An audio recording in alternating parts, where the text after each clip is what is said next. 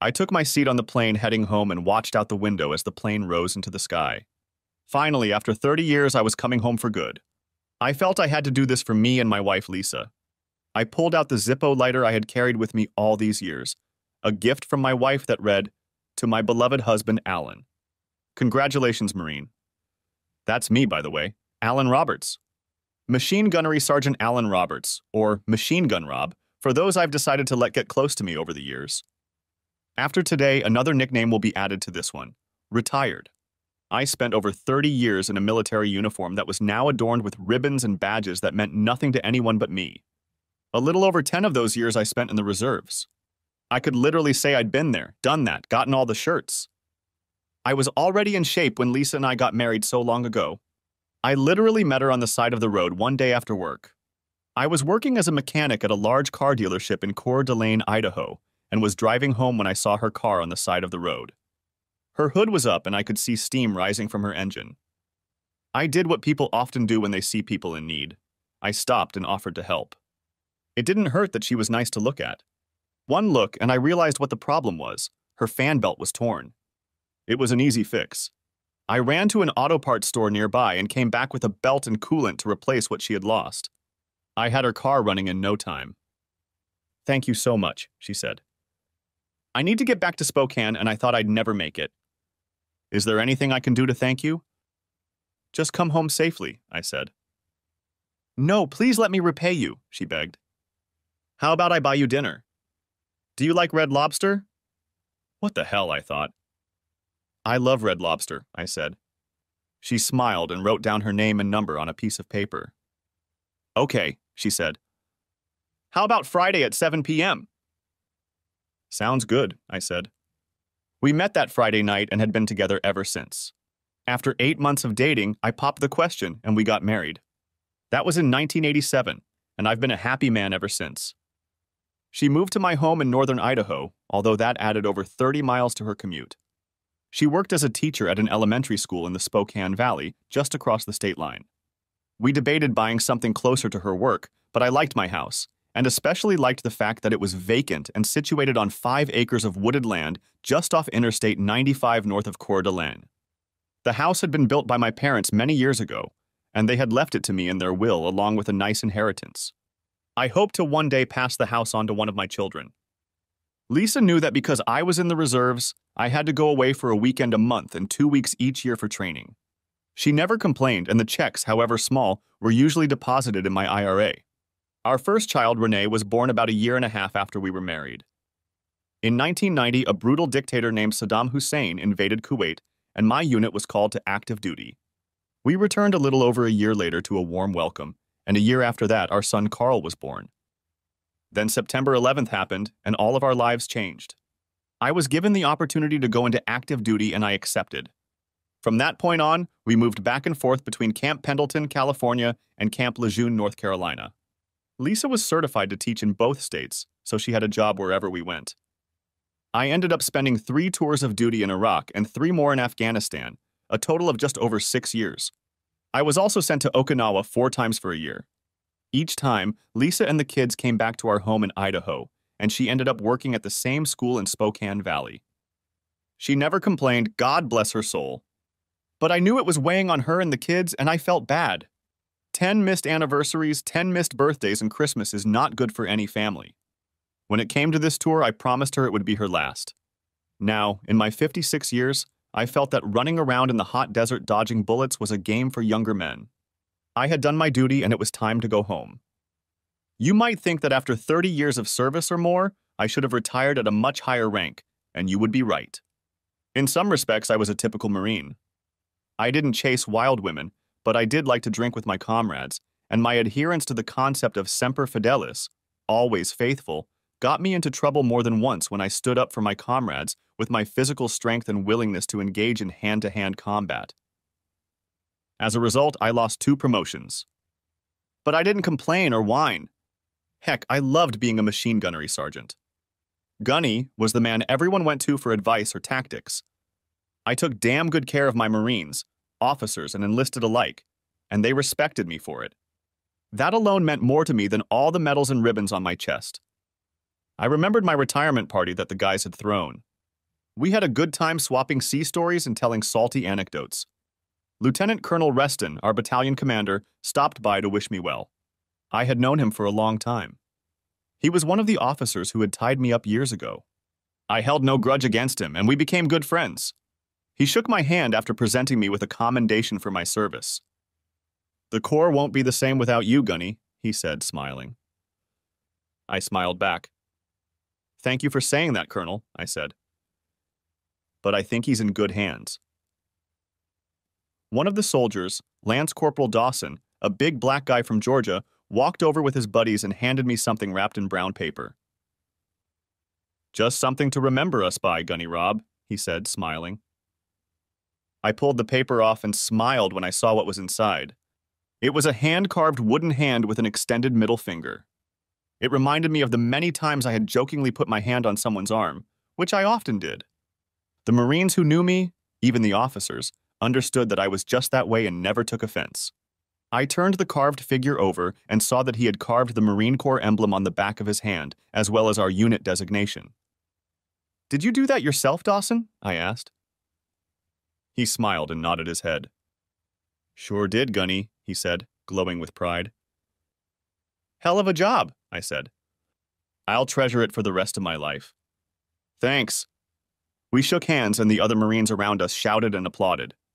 I looked over at Staff Sergeant Joel Henson, the young man who had taken my place as company machine gunner. "You take damn good care of these Marines, Joel," I told him as we shook hands. "I will, Gunny, I promise," he replied, smiling. "Good. Because if you don't, I'll come back and kick your ass," I said, laughing. That set off another round of laughter and hooting. "Henson is a good man, Gunny Rob," said Captain Michaels, our company commander. "Of course no one can replace you. Take care of yourself, Gunny. It's been an honor to serve with you." We shook hands and said our goodbyes. Then the driver came over to let me know that all my gear was loaded and ready to go to the airport. I felt the plane begin to descend and my consciousness came back to the present. I looked down and saw the city of Spokane, Washington, come into view. I could make out the river and the waterfall, and I could clearly see Riverfront Park and the iconic pavilion built for Expo 74. I took Lisa and the kids there many times to enjoy the summer sunshine. Soon the plane landed and we all got off. I grabbed my sea bag and bag of clothes and headed for the exit, hoping to see Lisa. I sent her an email and a message with the flight information so she would know when to pick me up. She usually arrived a few hours before my plane landed in case I arrived early. But she wasn't there. That was weird, I thought, and texted her again. "At the airport. Where's are you?" Getting no response, I called her cell phone, but the message went straight to voicemail. I started to worry and called home, but got an answering machine. "God," I said quietly, "please let her be safe." I called her parents, but they said they hadn't heard from her either. "Do you need us to pick you up?" her mother asked. "Not yet," I said. "Maybe she's stuck in traffic. I'll wait a while and call you if I can't find another hitchhiker. There's no point in you driving this far and then also to Athol. But if you hear from her, please ask her to call me." "I will, Alan," she said and hung up. My thoughts were interrupted by a man's voice. "Do you need a ride, Gunny?" the man asked. I looked over and saw a tall, well-built man in khaki loading a suitcase into a white SUV. "Well, I thought my wife was already here," I said. "Where are you headed?" he asked. "To Idaho, between Athol and Bayview off Highway 95, I told him. "No problem," he said. "I'm going right there. I'd be happy to give you a ride." What the hell, I thought. Sure beats paying for a cab. "Thanks," I said. "Appreciate it. Please let me at least pay for your gas." He shook his head. "No, don't worry about it," he said. "The company credit card will take care of that. Go ahead and load up." I threw my sea bag and a duffel bag of clothes into the Jeep and climbed in. "Home on vacation?" he asked, getting in the car. "Home for good," I replied. 30 days terminal vacation, and then I officially retire in 30 years. "That's a long time," he said. "By the way, my name is John Sykes," he added, extending his hand. "Alan Roberts," I said, shaking his hand. "Where do you come from?" he asked. The unit just got back from Afghanistan. Flew in from Camp Lejeune, I told him. So you've had quite a long day, he said. You can say that again, I said. I pulled out my phone and sent Lisa another text. Got a ride, no worries. TC is home. So what are your plans? He asked as we pulled into the driveway. Not much, I replied. Fishing, hunting, chasing the wife around the bedroom, you know. He chuckled. Yeah, I know, he said. Spent 25 years in the Army. Retired with the rank of lieutenant colonel. Believe me, retirement isn't all it's cracked up to be. What do you do now? I asked. I run a camp for men in northern Idaho, he said. Really? I asked. I've lived in Idaho all my life, but I've never known a camp for men. When did it come into existence? It's been around for about 10 years, he said. No offense, but I'll be very surprised if you've heard of it. We put it in Idaho on purpose to keep it out of sight. What kind of camp is it? Asked I.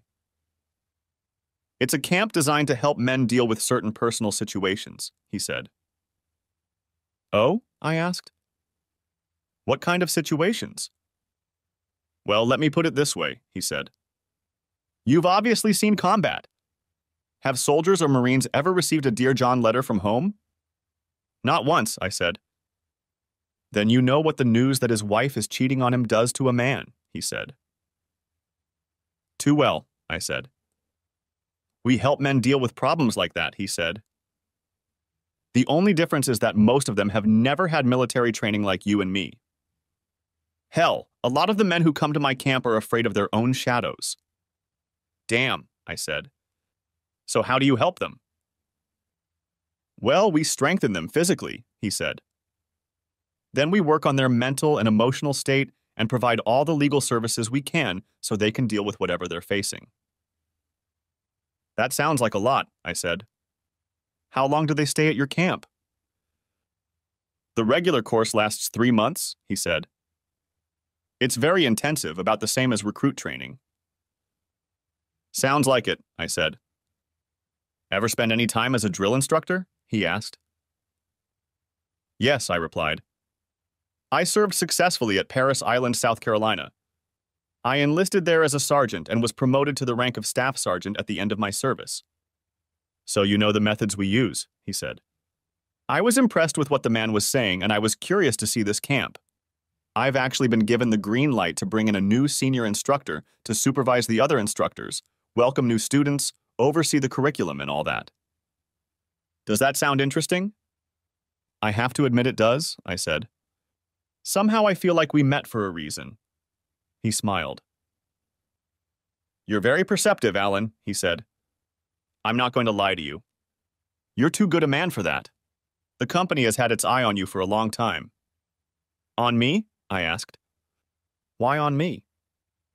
Well, for starters, you're a local resident, a combat veteran with no stellar past, save for a few bar scuffles, he said with a smile. Silver Star, Bronze Star, Meritorious Service Award, 4 Purple Hearts, Combat Action Ribbon, Navy Achievement Medal, Navy Achievement Medal, Navy Meritorious Service Medal, Navy Marine Corps Medal, Good Conduct Medal, despite the bar fights. You're exactly what our program needs. Heck, Gunny, you're exactly what our students need.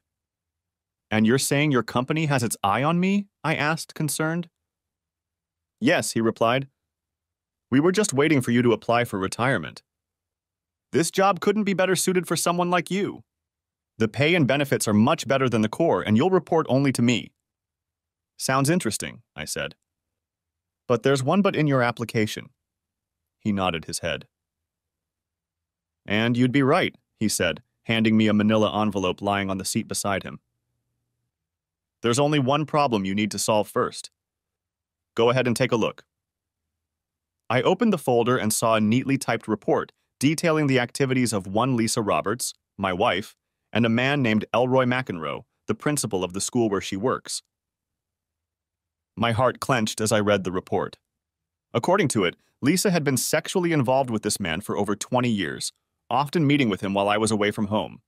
I saw the DVD in the envelope and was horrified to see what was stored there. Where did you get this? I asked. I'm not going to insult your intelligence, Alan, he said.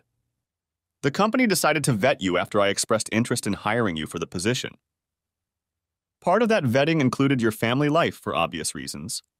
I take it you didn't know that was going on.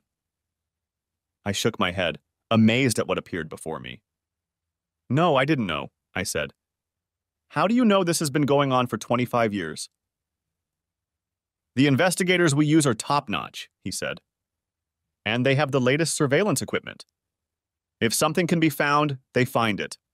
They determined that from conversations between your wife and Mr. McEnroe. Obviously, your wife has done her best to keep it from you all these years. That explained all the time she spent there while I was abroad. It also meant that half of the last 20 years she'd spent with Elroy. Damn! A horrible thought suddenly struck me. What about the kids? I asked. That's the only good news in all this, he said. They're both yours? How do you know that? I asked. Like I said, our investigators are the best, he said. They took DNA samples from both of your children and compared them to the DNA in the military file on you. It all matched. I have a feeling you knew she wasn't coming to meet me at the airport, I said. He nodded his head. That's right, he said. According to the investigators, they meet often after school, but one day a week she takes him to your house where they do a case. Then she drives him back, where he picks up his car and drives home. They have kept this routine since you have been gone. And tonight they usually drive to your place. Shit, I said. That's 70 miles round trip just for a piece of ass. How could she do that? I asked. John shrugged. It happens, you know, he said.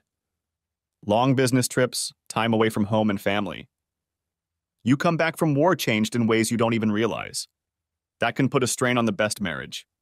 The question is, what are you going to do about it? If all this is true, I have no choice but to divorce her, I said. John nodded his head approvingly. Yeah, I agree, he said. What about him? Good question, I said. I'd like to skin him alive, but I don't want to go to jail. I'll figure something out. All the information you need is in the report, John said. He's married. He and his wife have 2 kids. Who, by the way, doesn't know about his affair with Lisa. Do you swear that this information is correct? I asked. He nodded his head. Absolutely, he said. If I had any doubt at all, I wouldn't have shown it to you. I'm really sorry, Gunny. You're a good man and you don't deserve this. Who does deserve it? I asked. Well said, John said. We reached the turnoff to my house and John turned onto a narrow paved road. A few minutes later, we pulled up to my driveway and turned in. You're really out in the middle of nowhere, he said, as he drove down the driveway and stopped in front of my house. Nice place you have here, he said. Thanks, I replied. My parents built this place with their bare hands. I was hoping Lisa and I could live here in retirement. I guess it'll just be me here, at least for now. John turned to look at me. Listen, Alan, he said, holding out a business card to me. Call me when you can and come to camp. We can talk about it if you want. We even have counselors to help you through it if you feel the need. I'll introduce you to the guys, give you a tour of the nickel, and tell you a little more about what we do. I think this will help you make up your mind. Feel free to wear your uniform if you want. I'm serious about this job, but you need to take care of this one, he added, pointing to a manila envelope. I nodded my head in understanding. Thanks, John, I said. For the trip, for the offer, for everything. I'll take care of it, I promise you.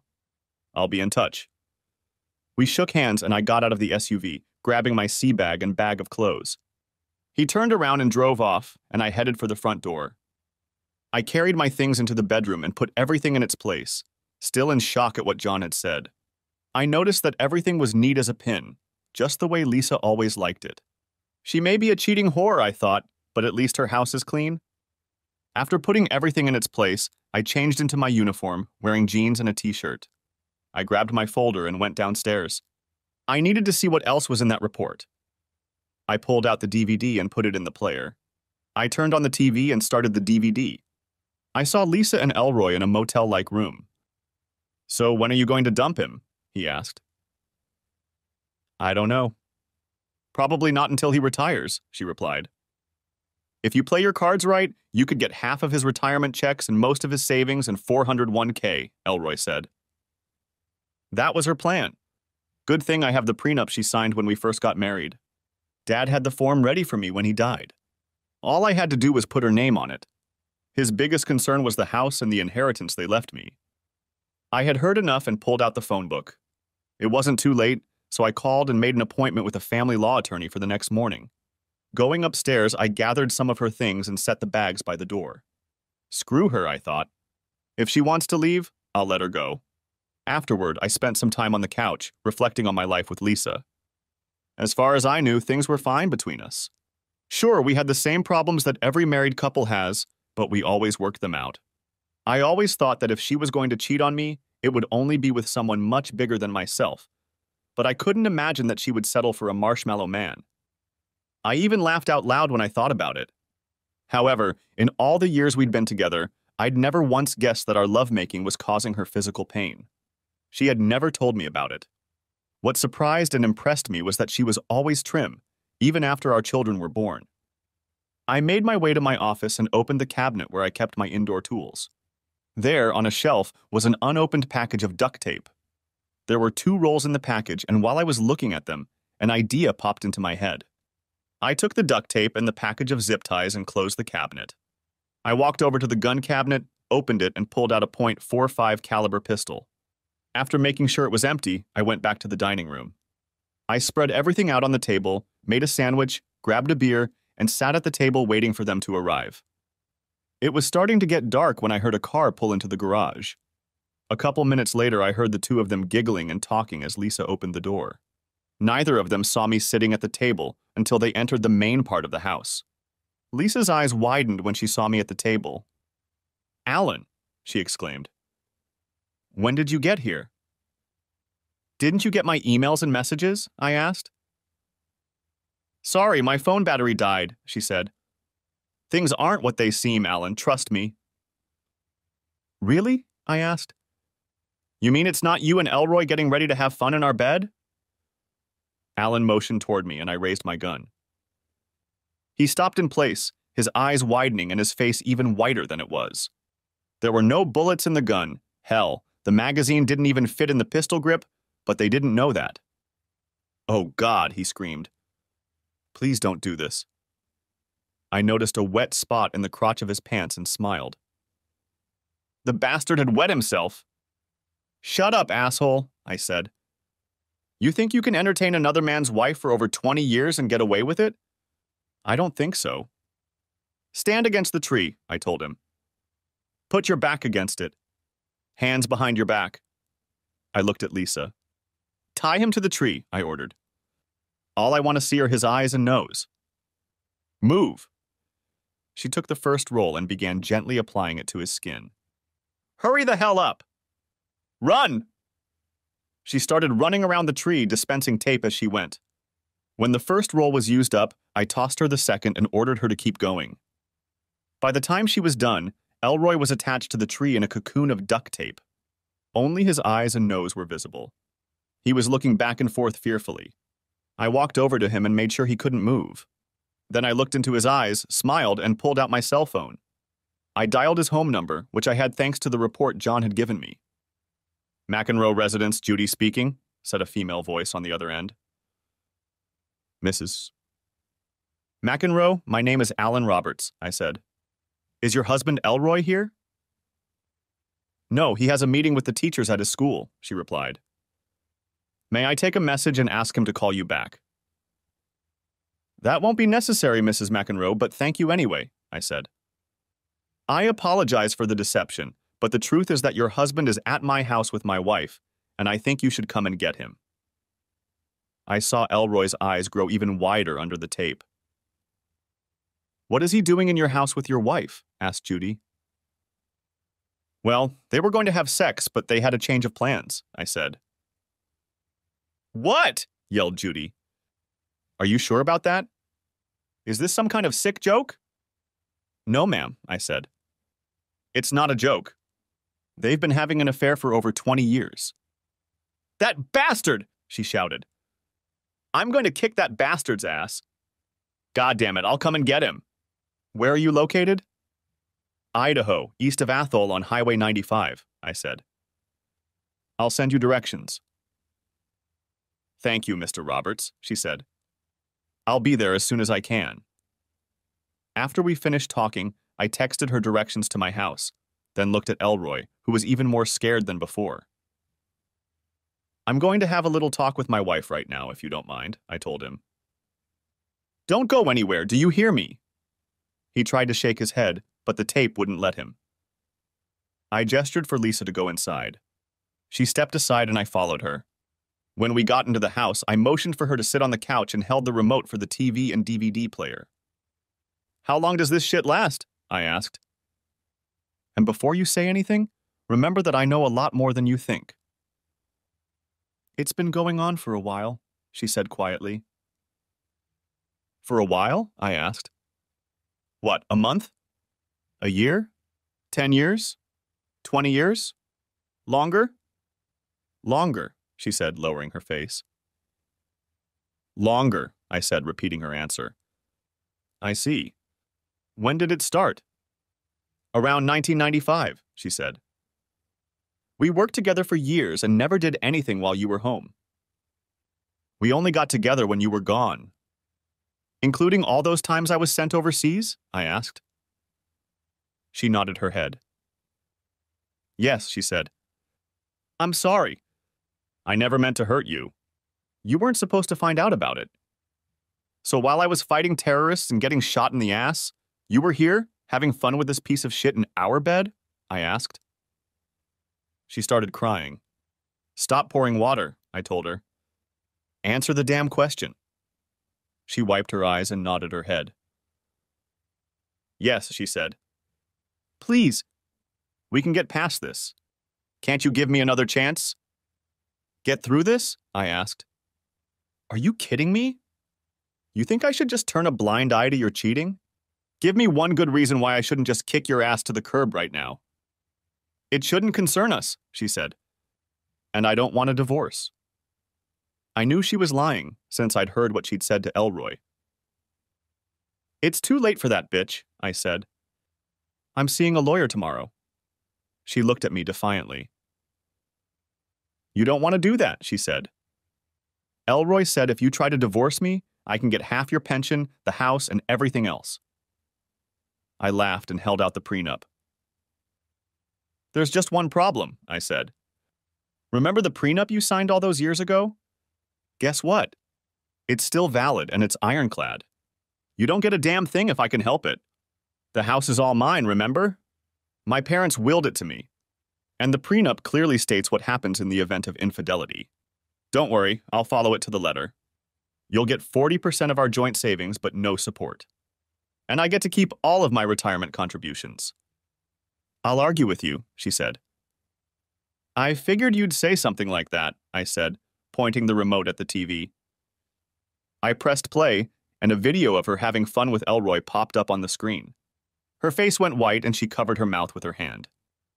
Oh my God, she gasped. How did you get this? Please turn it off. I shook my head. It doesn't matter how I got it, I said. What matters is what your school board will do when they get a copy of this. She looked at me, shocked. I'm going to lose my job, she said. And so will Elroy. Please, no, don't do this. So you'll sign the papers when you get them? I asked. Defeated, she nodded her head. I turned up the volume on the video and fast-forwarded to the part where she complained that I was too big for her. Can you explain that to me? I asked. All these years we've been together and you've never complained once. Why didn't you say anything? I didn't want to hurt your feelings, she said. I've always been a little down. I liked it at first and you always turned me on, but after a while it started to hurt. And that's why you started making excuses not to have sex with me? I asked. She nodded her head. Yes, she said. I'm really sorry. Yeah, that's what you said, I told her. I grabbed her purse and pulled out her keys. I pulled out her house keys, then pulled out her wallet. I took out her ATM and general credit card. I saw her STCU card and left it in her wallet. I knew she had an account at the Spokane Teachers Credit Union, and I knew she regularly contributed 10% of her paycheck to that account. I figured if she needed money, she could use that account. I tossed her purse back on the couch. "I guess I should probably pack up and leave," she said quietly. "Not now," I told her. "You still have some explaining to do. You need to tell your parents and our children about what you did so they know why we're divorcing." "Please don't make me do this," she begged, crying. "Why?" I asked. "You've had no problem cheating on me for 2 decades. Surely you're not ashamed of what you did." "They'll hate me, I know it," she cried.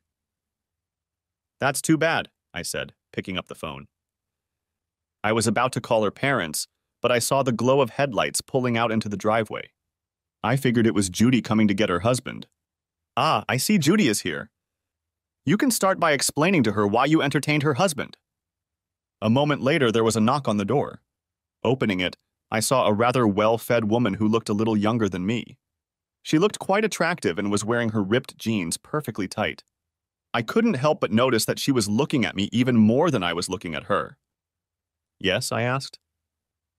"Are you Alan Roberts?" she asked, slanting her eyes to my crotch. "Yes, and you must be Judy McEnroe," I said. "For the moment, yes," she said. "Please come in," I said as I opened the door. "So where is that nasty piece of shit hiding?" she asked. I smiled when she said that. I liked this woman immediately. "He's a little tied up right now," I said. "He's not going anywhere, I assure you." Judy looked at Lisa, and her face reddened with rage. "So it's you, bitch, having fun with my soon-to-be ex-husband," she said. Her eyes went wide as she recognized my wife. "Oh my God, it's you. Lisa Conroy. I should have known." "Please stop!" Lisa shouted. "Shut up, you goddamn whore!" Judy wailed. "I have to kick your ass by the middle of next week." "How can you do that? You're married to this gorgeous piece of man-meat and you're cheating on him with a Pillsbury Doughboy?" Judy stopped to look at me. "Where is that nasty bastard?" she asked. "I'll take you to him," I said. "Wait." I went to my office and opened the cabinet that held the duct tape. I quickly found what I was looking for, a box-cutting knife, a bottle of 90% isopropyl alcohol, and a fairly clean rag that used to be a t-shirt. I went back to the front room and invited Judy to follow me. We went outside and I pointed to the tree where I had secured Elroy. Judy burst into laughter when she saw that he was wrapped in duct tape. Elroy wasn't too happy to see his wife, and I could see the terror in his eyes. "I like your style, Alan," she said. "It's going to take forever to rid him of all this." I shook my head and set the spork and rag on the ground. "No, it won't take," I said. She held up her hand. "Wait a second," she said. She walked over to him and looked him in the eye for a second. "You're a damn asshole," she said, taking off the rings. She threw the rings on the ground. "You haven't touched me in months, and now I know why." I decided this was the woman I didn't want to piss off. I pulled out a box cutter and cut the band. Then I stepped back and looked at Lisa. Once free of the tape, Elroy fell to the ground, squirming in agony. "Okay, get up," I told him. "Get your ass in the house." "He's been more fun to be with than I've had in years," Judy said, watching Elroy run into the house. "Please, haven't you done enough?" she pleaded. "No," I said. "Call your mom and put her on speakerphone." Lisa called her parents. "Hi," Mom said when she was answered. "Mom!" Lisa cried. "It's me, Lisa!" "Lisa," her mother said. "What's wrong? Are you hurt?" "Mom, Alan is kicking me out of the house," Lisa said, crying. "Why is he doing that?" her mother asked. "He found out I cheated on him," Lisa said through sobs. "You did what?" her mother asked, clearly angry. "You stupid bitch. How could you do that to your husband? I thought I raised you better than that. What the hell is wrong with you? I don't blame him for kicking you out." "Mom, please can I stay with you for a while?" asked Lisa. "I think so, but not for too long," said her mother. "And no men. Do you understand me?" "Thank you, Mom," she said. "Is Alan there?" her mother asked. I'm here, Mom, I said. I liked Lisa's parents, and I'd called them Mom and Dad since we'd gotten married. Are you okay, son? She asked. I'll be fine, Mom, I said. It won't be easy, but I'll get through it. I'm so sorry, Alan, Lisa's mother said. You were always so good to her. I don't know what went into her brain. Please stay in touch. I will, Mom, thank you, I said before she ended the conversation. I looked at Lisa before continuing. You have 2 more calls to make, so get on it. Please don't make me do it, she sobbed. Why not? I asked. They deserve to hear the truth. Get to it. Trembling, Lisa picked up the phone and called our son, Carl. Hi, he said, picking up the phone. Hi, Carl, Lisa said. It's Mom. Are you okay, Mom? He asked. No, she replied. Your father and I are getting a divorce. What? He asked. It can't be. What happened? Did Daddy cheat on you or something? No, son, I cheated on your daddy and he found out, Lisa said. Mom, how could you? He asked. Is Daddy there? I'm here, son, I said. Before you ask, I'm fine. I just felt you needed to hear the truth. Your mother has been doing this for over 20 years. I only found out about it today. Oh my God, Dad, he said. I'm so sorry to hear that. I'm sorry, Carl, she said. Yeah, sorry you got caught, he said. Look, Mom, I can't believe you did that to Dad. I gotta go, I'll talk to you later. Bye. He ended the conversation and Lisa sobbed as she sat on the couch. One more call, I said. Lisa looked up, her eyes red and puffy. Please, I'm begging you, she said. No more. One call, I said. Make it. Trembling, Lisa dialed our daughter's number. The call went pretty much the same as the others, only Renee was far more upset than Carl. You stupid bitch, she said when Lisa told her what was going on. I hope Daddy kicks your slimy ass to the curb. He is, Lisa said. How can you be so stupid? Asked Renee. You're not my mother. Right now, I don't know who you are. You better get your shit straightened out or you'll never see your grandchildren. Don't call me ever again. Goodbye. Lisa sobbed uncontrollably as Renee wrapped up the conversation. Are you beginning to realize the consequences of your actions? I asked. You completely destroyed 2 families with your selfishness. I hope you're happy. Lisa wiped her eyes as I spoke to her. I told you I was sorry, she said. Everyone hates me now. Well, what you sow is what you reap, I said. I think it's time for you to leave. I've already packed your toiletries and some of your things. You can make arrangements to come back later for the rest of your stuff. Nodding her head, Lisa went upstairs, picked up the suitcase and overnight bag I had placed by the bedroom door, and went back downstairs. Judy stopped her before she went out the door. Wait a second, Judy said. Did I understand your husband correctly? You've been having fun with my husband for over 20 years? Lisa bashfully lowered her eyes to the floor. Yes, she said quietly. Well, then I guess you won't mind if I steal your husband away from you, she said. After all, it's been years since I've been with a real man, and your husband seems to be settling in quite nicely. Judy looked at me. What do you say? Are you ready for a little revenge? Lisa dropped the suitcase she was carrying and looked at us. You wouldn't be, would you? She asked, tears streaming down her cheeks. Please tell me you won't do this to me. I don't know, I said. Best offer I've gotten in a while. Besides, why should cheaters get all the fun? Judy laughed. I guess I have nothing to complain about, Lisa said. No, you don't, bitch, Judy said. Oh, and don't forget to take out the trash, she added, grabbing Elroy by the collar. She looked at Elroy for a moment before speaking again. Don't go in the house. I don't care where you sleep. Stay in the car or get a motel room. I never want to see you again, asshole. I'm going to see a lawyer tomorrow. Got it? He nodded his head obediently. I got it, he said, heading for the door. Lisa looked at me one last time. "I'm sorry, Alan," she said. "For everything." "Goodbye." With those words, she turned away and walked out of the house and out of my life. We watched as Lisa pulled into the driveway and turned onto the main road. I felt a tear about to roll down my cheek and wiped my eyes. Judy turned to me. "Are you okay?" she asked. "Yeah, just got something in my eye," I replied. She smiled.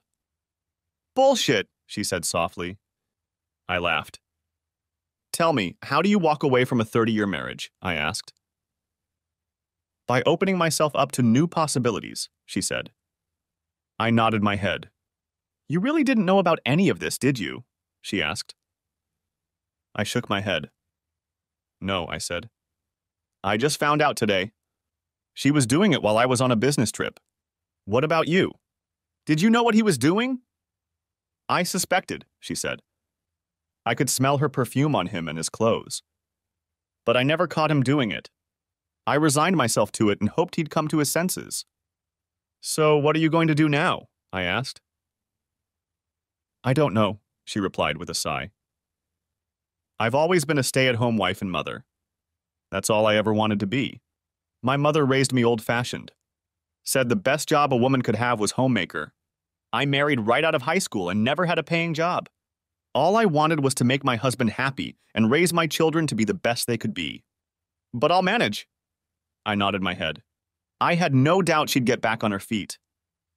"Did you really mean what you said earlier?" I asked. "About love and all that?" She laughed. "Do you want to stay the night?" I asked. "Would you be okay with that?" she asked. "I'd love the company," I said. "I guess I wouldn't mind either," she said. That night we made love. Before going to bed, I inquired, "Why did you stay with him then?" "Believe it or not, I loved him," she said. "Once. He was a good man at first. He always took care of me and the children." "You loved your wife too, didn't you?" "Yes, I did," I said. "Some part of me will probably always love. But I'll be damned if I'll put up with her cheating." "I feel the same way," she said. "As far as I'm concerned, my marriage is over. I kept my vows, but once he broke them, it was over." "So now what?" I asked. "You mean us?" she asked. I nodded my head. "Yes," I said. "I've never been the type to get into a one-night stand relationship, and I'm too damn old to start dating again." "Is that your way of saying you like me and want to keep dating me?" she asked. "I guess I do," I said. "Well," she began, "I like you too, Alan Roberts. If it's all the same to you, I'd like to see what happens." "I'd like that too," I said. She smiled. "Okay," she said. The next morning, "Good morning, lover," she said with a smile. "Would you like some breakfast?" "I'd love to," I said. "Okay," she said. "I've already made coffee. What do you have planned for the day?" "I have an appointment with my lawyer this morning, and then I'm going to talk to someone about work," I said. "What about you?" "Well, I'm going home after breakfast, and then I'll make my own appointment with the lawyer," she said. "I'll see you downstairs," she added before she left. I went to the bathroom and did my morning chores and showered. I decided to wear my Class C uniform, so I got dressed, made sure everything was in order, and went downstairs. Upon seeing me, Judy's eyes went wide. "Are you in the army or something?" she asked. "In the Marines," I replied. "At least for about another month or so. I'm on terminal leave pending retirement." She looked at the ribbons and badges on my chest. "What's all this for?" she asked. "Different things," I replied. "This one, for example, says I was in the wrong place at the wrong time, more than once," I added, pointing to a Purple Heart ribbon with 3 stars on it. "Oh my God," she said. "You were wounded in combat? Seriously?" "Yes," I said. 4 times. "Where have you been?" she asked. "Desert Storm in the 90s, I said. "Then 3 tours of duty in Iraq and 3 more in Afghanistan." "How long have you been in the military?" she asked. Just over 30 years total, I replied. Some of that was in the reserves, but most of the time I was on active duty. So your wife cheated on you with my husband while you were in the war? She asked. And he knew what you were doing? Yes, I said. She shook her head in bewilderment. What an asshole, she said. He'll pay dearly. We ate breakfast and then headed outside. She asked me to call her after she got home, and I promised I would. The meeting with the lawyer went well. He listened to my story and went over my evidence, the prenup and the financial information I brought, showing that she was making a few thousand more than I was while on active duty. Well, I think that's pretty much out of the question, he said. Given the financial data and your prenuptial agreement, I believe we can rule out any claim for alimony, especially since she makes about $68,000 a year. She can live quite well on that money in Spokane Valley. Of course, the house and property originally belonged to you, and the prenuptial agreement clearly states that the pension will not be affected. However, you will have to split the bank account. I don't see the judge saying otherwise. We will insist on the 40% as stated in the contract. When do you want it filed? As soon as possible, I said. Good, he said. We'll have to work a little harder to get it to Washington, but that's no problem. We do it all the time. I'll handle the preparation and filing of the paperwork. If all goes well, we should be able to award it early next week. All I need from you now is the filing fee and my fee. You can pay the young lady when you leave. He held out a piece of paper to me. Here's a list of things you must do to protect yourself, he added. I hope your wife hasn't gotten to the bank yet. I looked over the list. I would definitely have to stop by the bank on my way out of the house. Most of the rest could be done online. Any questions? He asked. I shook my head. Not at the moment, I said. He handed me a card and shook my hand. Feel free to call if you need anything, he said. And good luck. I stopped at the exit, paid the filing fee and prepayment, and hit the road. Once in the car, I called John. Just finished with the lawyer, I told him.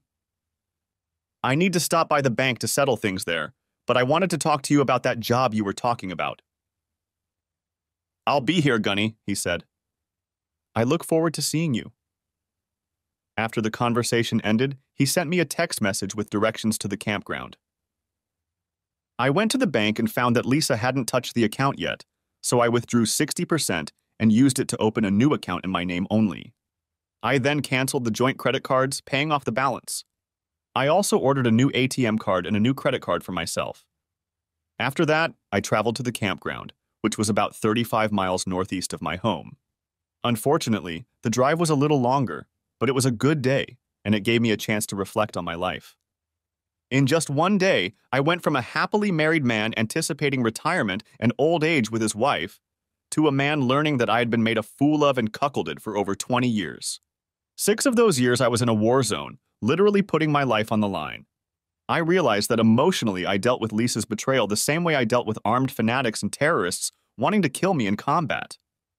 At least there was Judy. I don't know how I would have handled it all alone. I certainly liked her vigor and candor. And she was damn good in bed. I just hoped I wasn't making a mistake by getting involved with her so soon after I dumped Lisa. Finally, I pulled onto the road leading to Camp Rollins.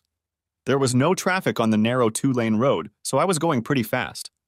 I pulled up to a gate with a small guard booth and stopped. An armed man in a camouflage uniform came to my window. I'm here to see John Sykes, I said. The name's Roberts. Alan Roberts. I handed him John's card and my driver's license as I was commanded. One moment, sir, the guard said. He inspected my truck and went back to the shack. I watched him talk to someone on a field phone. After a minute or two, he returned to my truck and handed me back my license and business card. Commandant Sykes is expecting you. Welcome to Camp Rollins, Gunny Roberts, the man said. I started to thank him, but he had already left to open the gate. He waved at me as I drove by, and I waved back. After driving around a few more tight turns, I found myself in the grounds of a typical military camp. Wooden buildings were neatly arranged around a central area where groups of men marched or ran around. Everything was spotlessly clean, and the grounds were neatly manicured. I found the camp headquarters and parked in front of it. I stepped inside and was greeted by an attractive blonde woman in a professional skirt. She looked up and smiled as I entered the office. "You must be Sergeant Roberts," she said. "Yes," I replied. "Welcome to Camp Rollins," she said. "Commandant Sykes is expecting you. Would you like a cup of coffee?" "Yes, please." "That sounds great," I said. "Black, if that's okay." "Sure," she said. "Please come in." I knocked on the door and he, on the phone, invited me inside. I noticed he was wearing a khaki-colored uniform shirt with a set of silver oak leaves denoting the rank he held in the Army. He hung up the phone and stood up to greet me. "Glad you could make it, Gunny," he said. "Please have a seat." I sat down just as the receptionist brought me my coffee. I thanked her and took a sip. It was just what the doctor ordered. "I take it you had no trouble getting here." "None. You gave excellent directions," I said. "Good," he said. "Before we get too deep into things, let me tell you a little more about the people who come here. Every man who comes through these gates is a victim. All of them have been cheated on, and many of them have been abused in one form or another. Sometimes that abuse is physical in nature.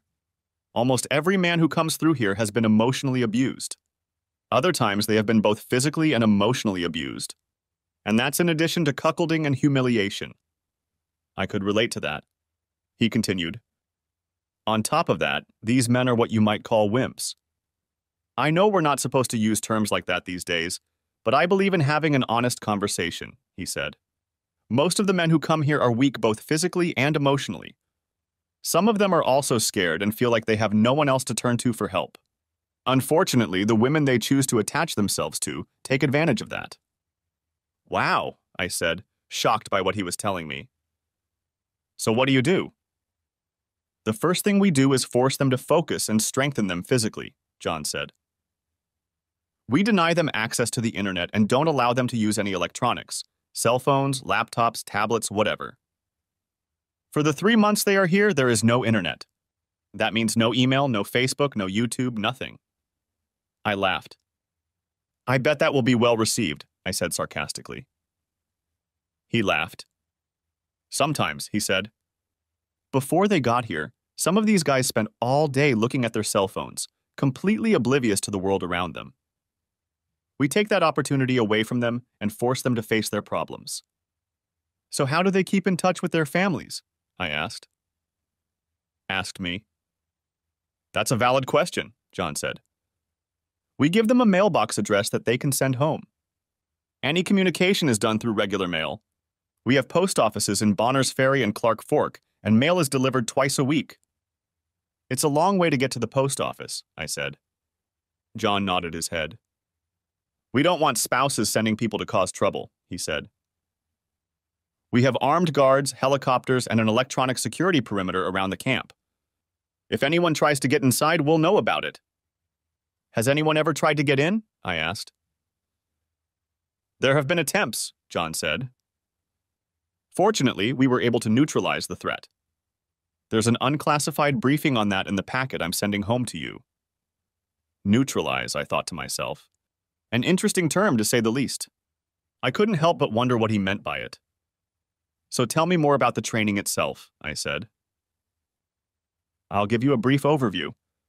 Everything is described in the packet I'll send you home. The first month is the most difficult for the students," John explained. "In addition to being weaned off modern electronics and the internet, they undergo rigorous physical training very similar to the first phase of recruit training. Their day starts at 0500 with a curtsy, they double pace everywhere, and the instructors are pretty strict if you know what I mean. In the second month, we introduce students to their counselors," John says. "They go through a very intensive counseling session to sort out their problems. Of course, the physical training continues, and we start teaching them self-defense. In the third month, we reinforce all of that and introduce them to lawyers so they can deal with any legal issues they have." He glanced at his watch before continuing. "As a matter of fact, there's a group class going on right now. You might be interested in it," he said. "Sure," I said. We walked out of his office and went to another building. Opening the door, he motioned for me to go in first. When I stepped inside, I saw a group of men sitting in a semicircle in front of a female counselor. The instructor sitting by the door froze as John entered, then nodded to me and sat back down. We took our seats at the back of the room and watched in silence. One of the students recalled how his wife made him service her lovers, both orally and anally, while she laughed and belittled his manhood. He burst into tears, and the students on either side of him patted him on the shoulder, assuring him that everything would be okay. I looked at the instructor, a large man with sergeant's chevrons on his collar. He sat stoically taking in everything that was happening. I could see his jaw clenching with anger as the student cried. While the counselor was talking to the student, I made the decision to join this organization. If there was anything I could do to help these poor people, I would do it. After listening to some more counseling, John invited me in and we left. He walked me around the camp, showing me what they had to offer. From there, we went to the instructor's hut, the building where the instructors gathered to keep up with the latest news. There were several men there dressed in the same khaki-colored shirts as John. Some wore sergeant's chevrons and a few wore the insignia of a staff sergeant. John had them gather in the main part of the hut and introduced me to them. We talked for a while and I learned that about half of them were former Marine Corps drill instructors and half were former Army NCOs. From the conversation, I realized that these people are a tight-knit group and they really care about the well-being of their students. "So, do you want to join the team?" one of them asked me. I looked at John before answering. "As a matter of fact, yes," I said. John smiled before he spoke. "I've asked John to be our new senior instructor," John said. "He's on terminal leave right now, so it'll be a while before he's working here full-time. In the meantime, I'd like him to spend some time here, getting to know everyone." The others nodded their heads approvingly. "Welcome aboard, Gunny," one of them said, shaking my hand. The others followed suit. "Thank you," I said. After that, John and I went back to his office, talking about work and what was being done at the camp. "So," John said, "are you in?" I nodded my head. "Yes, John," I said. He smiled and shook my hand. "Welcome aboard," he said. "If you don't mind me asking, why did you decide to join us?" "Listening to that man in counseling," I said. "I never knew this sort of thing actually happened. I thought they just read about it on the internet." "Yeah," John said. "It's a lot more common than people realize. By the way, I suppose I should make you an official proposal," he said, laughing. He handed me a piece of paper, and I nearly fell over when I saw what the company was offering, a salary far in excess of what I was getting in the Corps and a benefits package to die for. Of course, I accepted the offer. "Okay," John said, handing me a stack of folders. "A little light reading to get you through the next few weeks." I laughed. "Feel free to come back anytime you want. You'll definitely want to come to the bitch-burning ceremony." "What?" I asked. "It's something we do at the end of every class," he said. "I think you'll enjoy it." Saying goodbye, I picked up my folders and headed home. The next 3 weeks flew by quickly. Lisa received the divorce papers and immediately signed them without contesting anything. The attorney called me and told me my divorce would be final in 30 days. Judy filed for divorce from Elroy, but her divorce would take longer, at least 90 days, because she filed in her home state of Washington. I never heard from Lisa again, nor was I interested. Her parents arrived about 2 weeks after I filed for divorce and took the few things she wanted out of the house, along with the rest of her belongings. I gave them the cashier's check for her portion of the bank accounts, as well as all of our pictures of her. I didn't want anything in the house to remind me of her. According to Lisa's mother, she was too embarrassed to make eye contact with me. Somehow I wasn't surprised. However, Judy spent the last 3 weekends at my place, and we had a great time. I took her fishing on Lake Pendo Rail, and she had a lot of fun. Lisa was never a fan of this activity, but Judy took to it with gusto, eagerly cleaning and cooking the kokanee salmon we caught. I made it a habit to visit the camp a couple times a week and talk to each of the instructors. I learned that they are all combat veterans and divorced, although a couple of them are starting new relationships. I also attended several group counseling sessions to understand what motivated the students to come here in the first place. I must admit that their stories touched my heart. I also learned what caused the camp to be so tightly guarded. As I was able to find out, one of the students was a victim of an organization called MACE. He ran away from his wife and came to the camp, but the organization was determined to bring him back. They even attempted an armed invasion of the camp, But that attempt was foiled thanks to the camp guards and a federal agency I had never heard of before.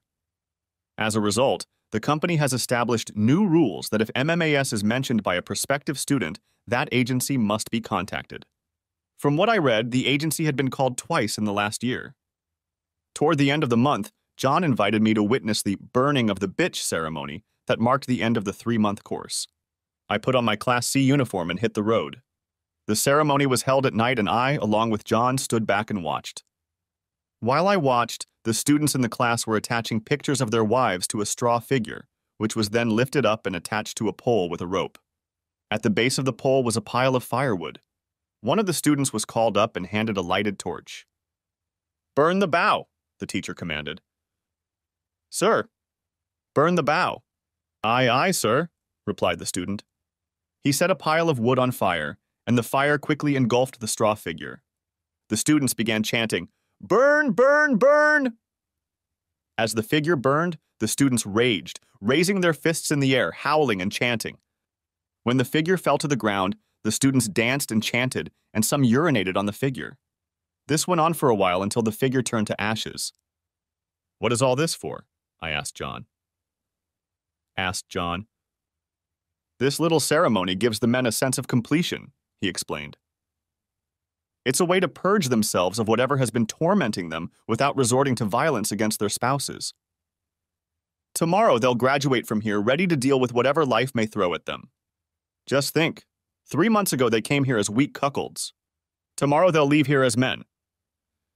I could understand that. For a moment, I imagined it was Lisa who was tied up and burning into ashes.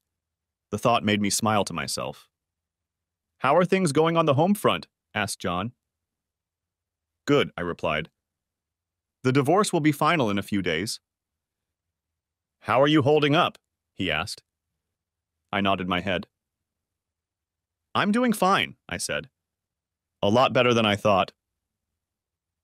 "That's good to hear," he told me. "I understand your vacation ends in a few days." "Yes," I said. 3 days to be exact." "Excellent," he said. "Then I expect you to be ready to meet our new students. They'll be here in 4 days. By the way, you'll need this," he added, reaching into his pocket. He handed me a small box. Opening it, I found a set of polished metal chevrons. "Sergeant Major?" I asked. "Yes," he replied. "This denotes your status as a senior instructor." "Congratulations." "Thank you," I said. He smiled. "No," he said. "Thank you." I spent the next 4 days with Judy. Elroy offered to buy out her half of the house, and she accepted. Apparently, he was planning to move Lisa in with him, and she was anxious to get out of the place. I suggested she move in with me, and she readily agreed, so I rented a trailer, moved everything she wanted out of their old house, and moved her in with me. It would be tight for a while, but I knew we could get things under control. Judy watched me dress for my first full day at camp and then fed me a breakfast befitting a king. She handed me a thermos of coffee and kissed me as I walked out the door. "Follow them," she said with a smile. "I will." I didn't know where a relationship with Judy would lead, but I was willing to give it a try. So far, she had managed to fill the void left by Lisa, and I couldn't remember when I had been so content. I made my way to the campground and headed to the reception area. I examined myself in the mirror, adjusted my hiking pouch over my eyes, and stepped out onto the porch overlooking the group of men on the trail. "Oh my God!" "God!" I screamed, looking around at the small group of men standing in the parking lot. How the hell do they expect me to make men when they don't even send me human beings to begin with? Get this sorry bunch out of my sight and get to processing them before I start swearing. "Yes, Sergeant," the man replied, and escorted the group to processing. As they left, I turned around and saw John. He was grinning from ear to ear. "Well done," he said. "Welcome to Camp Rollins." Thanks for watching. I hope you enjoyed it, so subscribe to my channel and watch the next video.